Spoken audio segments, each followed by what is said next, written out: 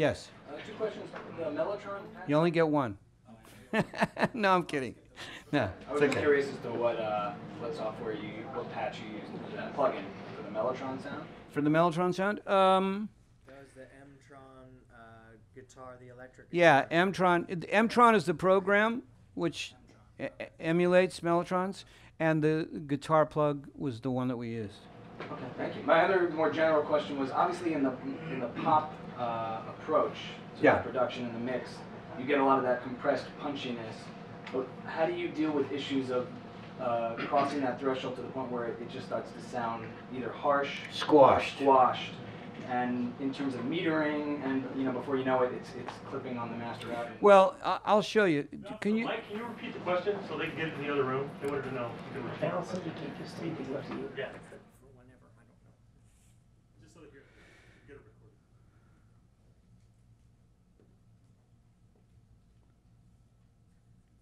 This is a question from the other room. Okay.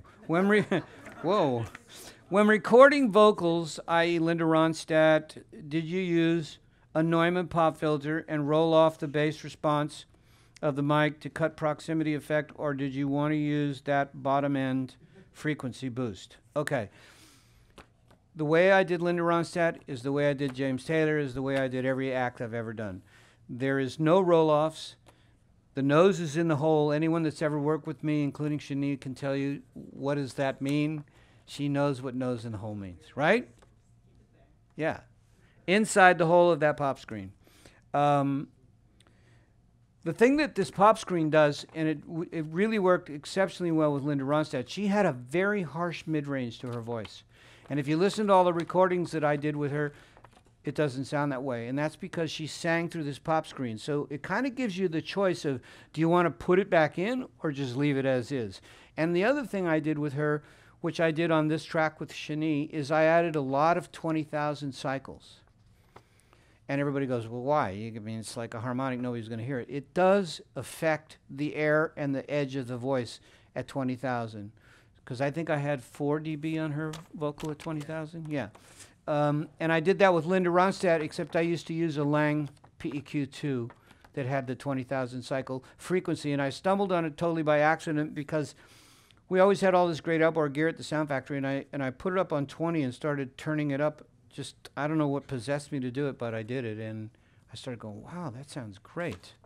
So from that point on, I always tried to do that.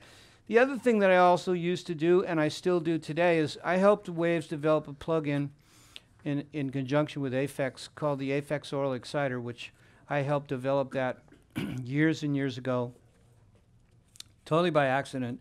I went to a Wings concert at the Forum, and I was pretty taken by how amazing that McCartney's piano sounded. And I kept saying to the sound mixer, what are you guys doing to that piano? And he says, well, it's got an Aphex on it. And I go, what? He said, well, it's called an Aphex Oral Exciter.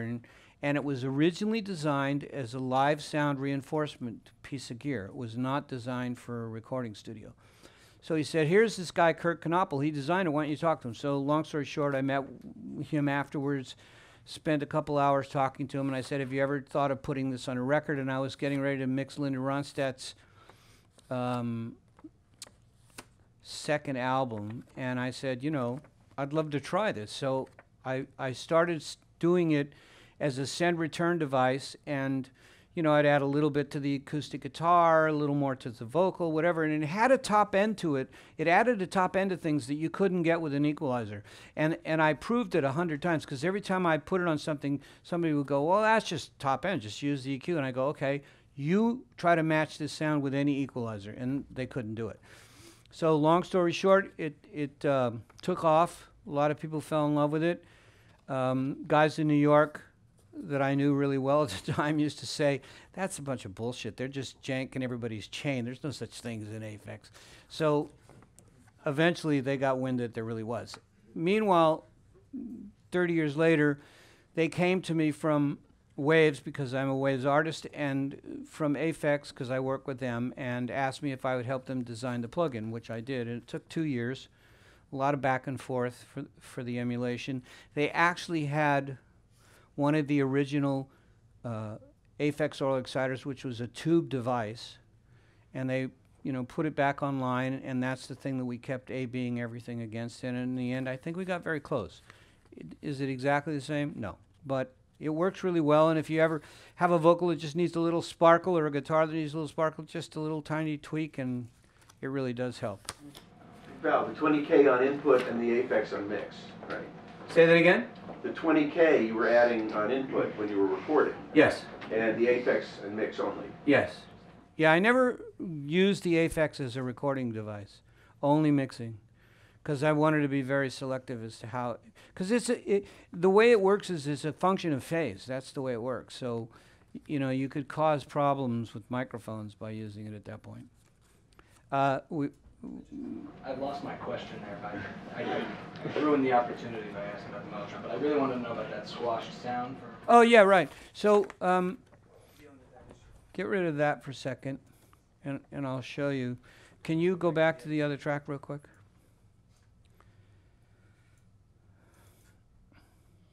Everything that I try to do when I'm mixing a track is moderation.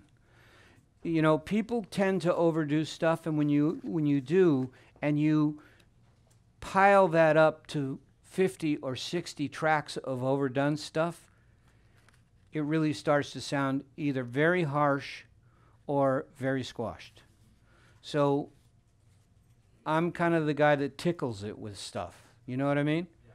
So, but if you take 60 tracks that you've tickled and then you put it into a manly tube variable mu like that, I mean, I know this is an expensive piece of gear and everybody can't go out and buy it, but there are plugins and emulations. Steven Slate has great ones. I mean, Waves has great ones. There's a billion of them out there right now, but the most important thing is tickle it, you know? Don't hammer it.